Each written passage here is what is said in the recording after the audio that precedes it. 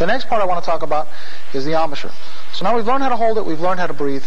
Now we have to learn what to do with our mouth. And it's very simple. Take your bottom lip and just take the inside fatty part of your lip. As you can tell, I have very big lips, so it's easier for me to do. Some people have very small lips, but you take the inside part and just roll that over your bottom teeth. So basically, we're not going to do this. I don't want you to roll your lip in. I just want you to take and rest your lip on your teeth. This way. And what we're going to do is we're going to make a little O with our mouths. And you will see that I always use my tongue to put the reed on the tongue, and then I let it go on my mouth so I don't hurt my teeth. Never do something really quickly and hurt your teeth that way. I always test where I am with my tongue and then let the mouthpiece rest on it. We'll make a little O with our mouths. This way. Your teeth, your top teeth, will rest on the top of the mouthpiece, not your lip.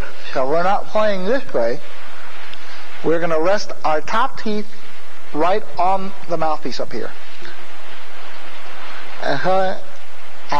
This way. Sounds funny. I'll make an O and just rest my bottom lip on my teeth and relax, and then close the O around the mouthpiece. So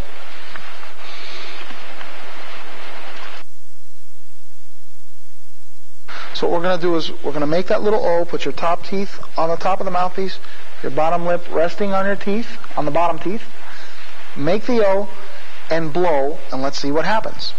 And we will just hold the saxophone with no notes down for right now, just to make a tone. So I'm going to breathe in.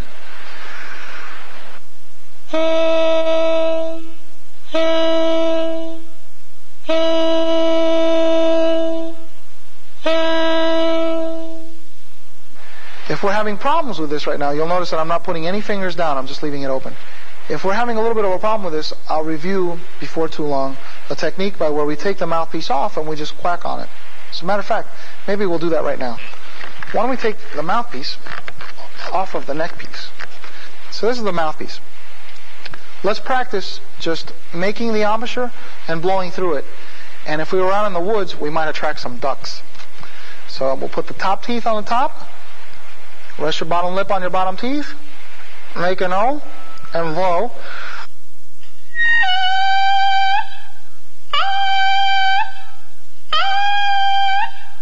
If you get no tone, or if you get chirping, which is what I got at first, it's because I had absolutely no pressure around the mouthpiece. What you will do is make the little O a little tighter until you get this type of sound.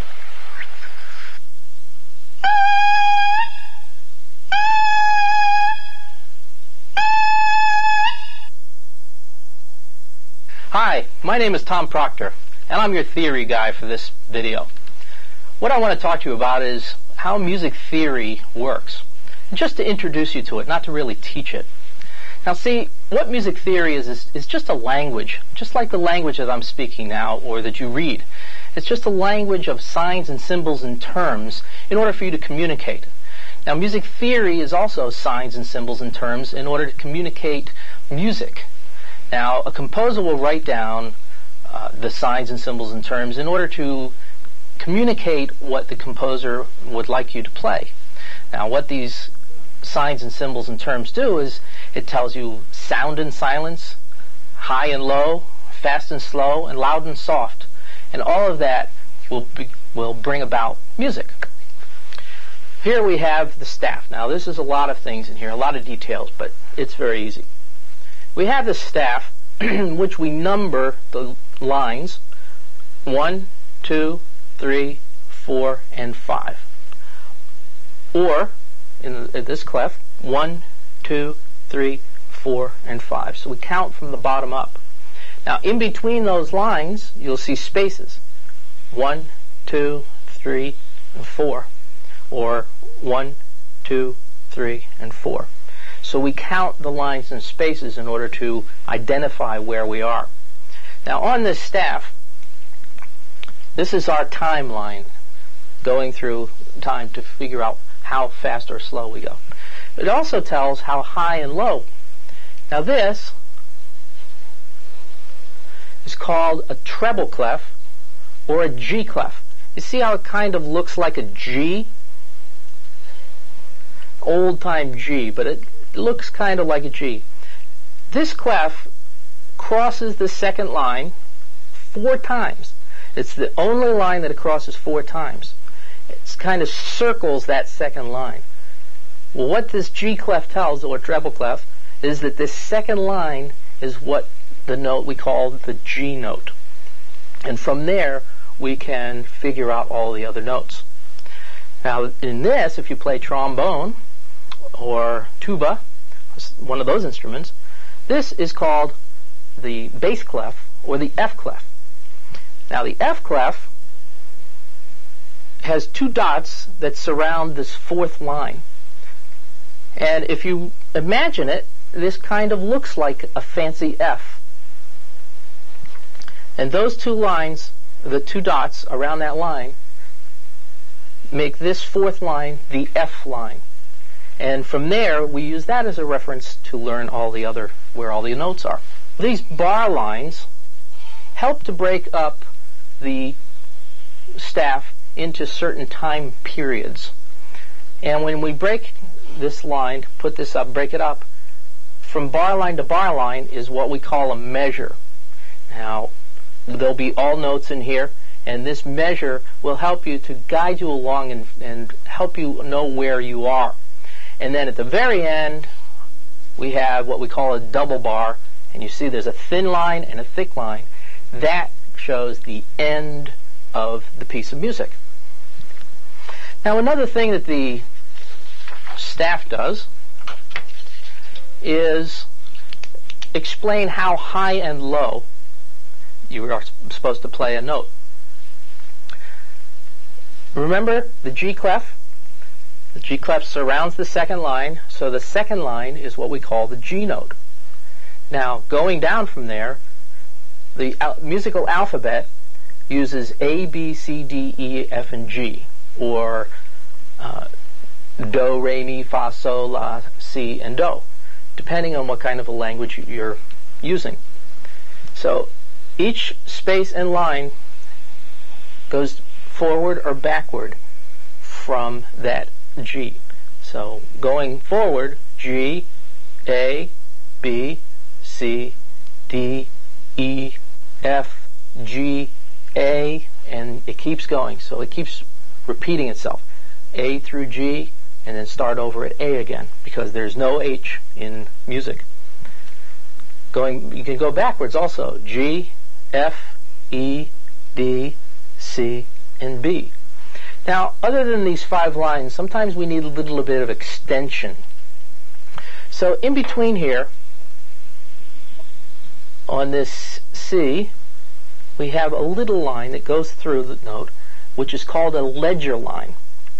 And we also have one up here going through this note.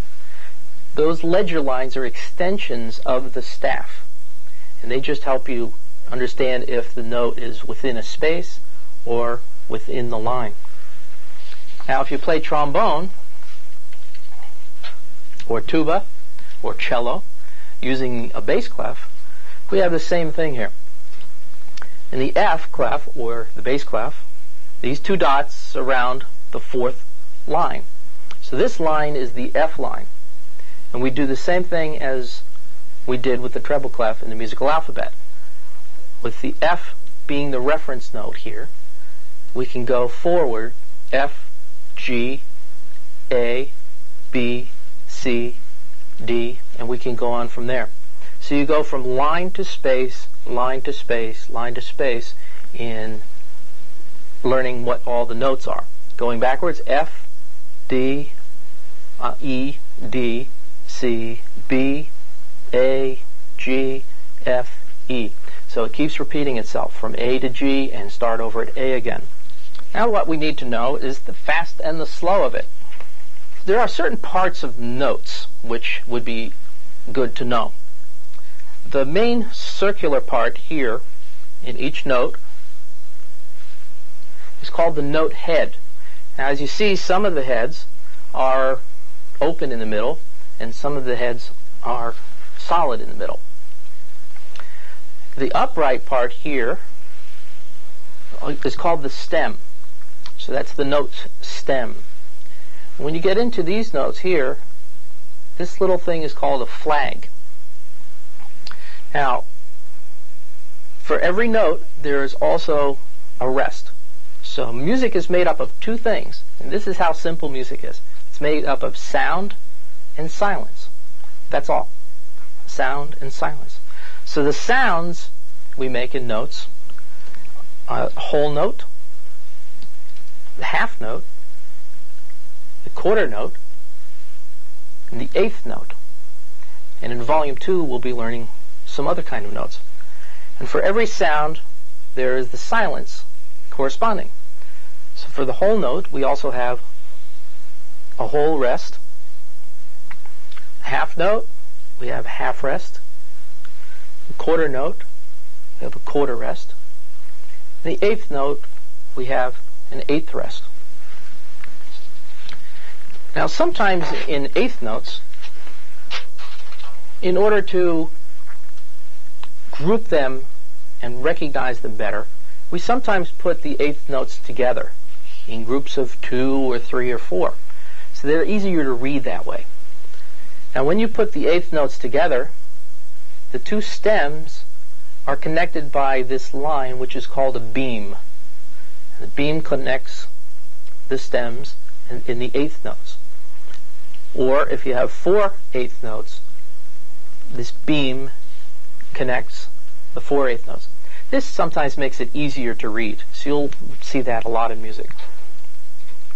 Now in order to group these beats